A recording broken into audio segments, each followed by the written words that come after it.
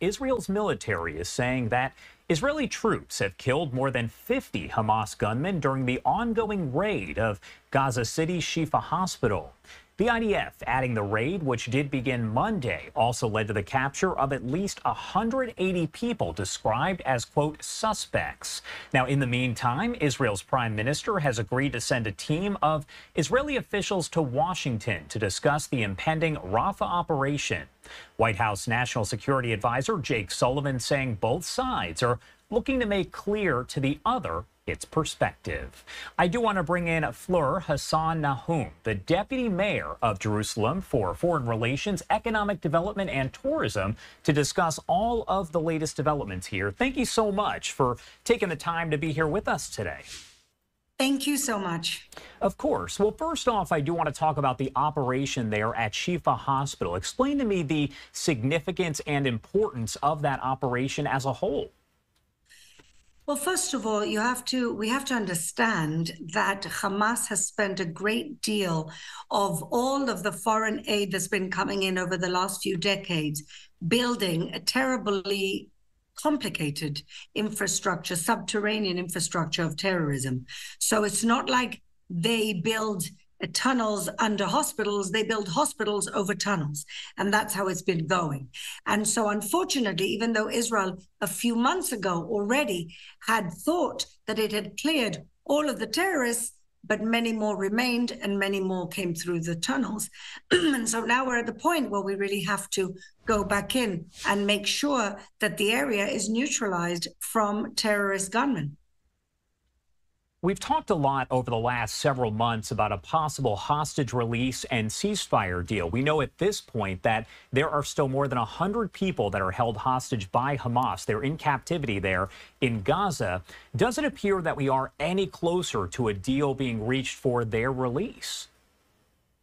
Well, unfortunately, and this is really very sad, the Israeli hostages are to Hamas and its leadership a strategy for defending themselves and saving their own lives.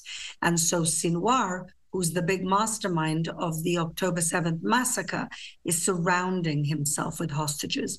Now, we are a little bit closer to a deal today than we were a week ago, but it doesn't mean that we're close to a deal.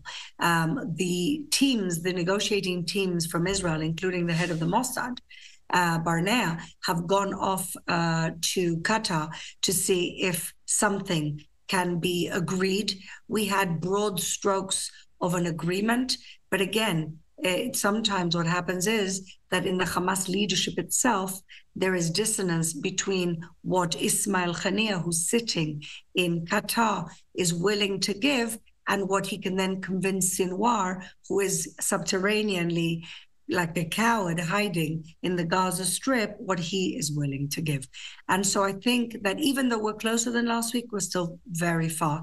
And we pray for the return of our innocent hostages every day, including elderly people, including a 1-year-old baby. Now, we know that protesters, and we've been covering this, have blocked some of those major roads in Jerusalem and in Tel Aviv. What does that say to you overall? Well, I think I have to make clear what the protesters are protesting about. These are not anti-war protests, and it's very important for your audience to understand it. The majority of the state of Israel understand that we have to dismantle Hamas and we have to bring back our hostages. And unfortunately, when you're dealing with these genocidal terrorists, the only way to do that is by going to war with them. They started the war. I want to remind everyone, we didn't want this war, but they started it, and they took our innocent civilians and they murdered our innocent civilians at home. And now we have to, unfortunately, go in there, war that we had no choice about. And that's the situation that we're in right now. And we hope that we can bring this to a quick end. But the people who don't want to finish the war are exactly the same people who started this war. And that really is the saddest thing. We've seen a lot of back and forth between the Biden administration and Chuck Schumer here in the U.S., as well as Netanyahu, going back and forth there. They are going to send a delegation, Israel is, over to Washington to discuss some of the differences there. How has the U.S. relationship with Israel changed, if at all, since October 7th? Well, I think it's a fallacy to think that Israel and the US have always agreed on every policy, on every war. This is not the first time this has happened. We know that in the 1973, there was a movie that came out recently, Golda. We see also a tension between Kissinger and Golda Meir about the 73 war. And the situation is like this. Like I mentioned earlier, we didn't start this war. We didn't want this war. And now that we're in this war, we need to win it.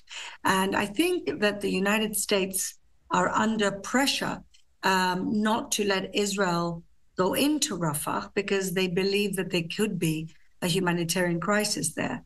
And I actually believe that Israel has a plan in place in order to protect the innocent as much as we can. But it's very difficult protecting the innocent when it's the very Hamas that is putting those innocent people in harm's way. The number 2 point of Hamas's defense strategy are its own people, are its own civilians. Why? Because they know that the United States and Israel and other countries around the world actually care for their civilians more than they care for their civilians.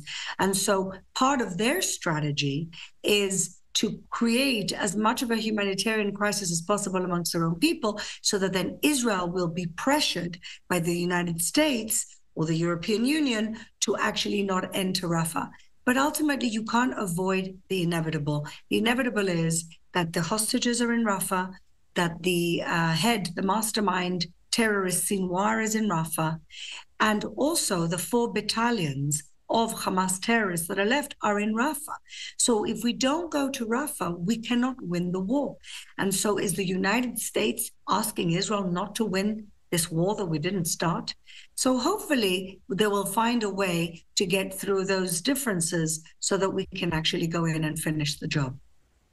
On that same note, would you still describe the offensive in Rafah as quote unquote imminent? Does it sound like it could, literally happen any day now? I think that was the plan. The plans to go into Rafah were approved last week.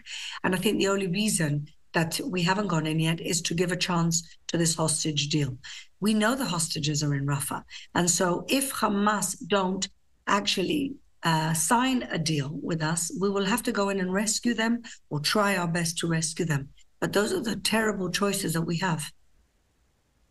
I want to talk about what's going on over to the north right now. Do you see Israel declaring war against Hezbollah anytime in the near future? I think that ultimately, we have to understand that Hezbollah is funded by Iran. And even with Hamas, this is a much bigger war. And I think sometimes people around the world don't understand that this is not a localized war between Israel and Hamas. Israel is representing the free world, and Hamas is representing jihadi Islamism coming from Iran. I know that the moderate Arab countries actually do understand it. Saudi Arabia understands it, and the UAE understand it. And that's why they haven't rolled back the Abraham Accords agreements, because they understand that we all share the same enemy, which is this jihadi mentality coming and being exported from Iran. And so I don't know whether a war will happen imminently. All I know is that from the 8th of October, Hezbollah has been attacking with missiles the north of Israel. I know that there's almost 100,000 evacuees in Israel, people who live within 10-kilometer border of the northern border, who've had to leave their homes, and they don't even know when they're going back. These are people who've left their businesses, their children have left their schools, they've left their homes, because we don't know when a war is happening. And so I hope that the Americans, who are being very, very, very resolute with Hezbollah and with Lebanon, that they shouldn't be starting a war right now, and they should be going back, backing up behind the Litani River, which was part of the deal for the ceasefire for the last war that we had with Hezbollah. If Hezbollah actually do what they're supposed to do according to an international agreement, then there won't be a war. It's really up to them. All right. Deputy Mayor, thank you so much for taking the time to be here with us. Anything else you want to add about any of this before I let you go? I think ultimately I want people to understand that it's Israel today, but we're facing a much deeper existential threat as the free world, as the liberal world. And I believe that everybody should be supporting Israel in a war that eventually, if we don't stop these people, they're going to get to the rest of the world. All right. Thank you again for taking the time to be here with us today. We appreciate it. Thank you, Josh.